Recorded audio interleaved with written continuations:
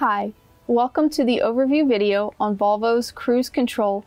To engage cruise control and set the desired speed, press the CC button.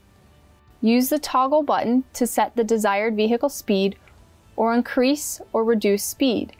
The cruise control will be disengaged if the brake is depressed, if the cancel button is depressed, or if the cruise control switch is set to off. Vehicle speed can then be resumed using the resume button.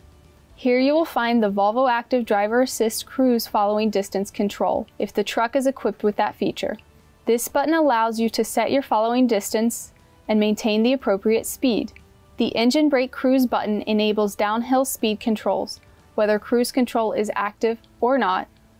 This function is only active when the engine brake stalk is in the A position. The downhill set speed can be adjusted with the steering wheel toggle button. On the DID, you will see the cruise control icon in the bottom left-hand corner, indicating when the cruise control is activated. Above this, you will find the cruise control following distance icon when activated, if the truck is equipped with both Volvo Active Driver Assist and this feature.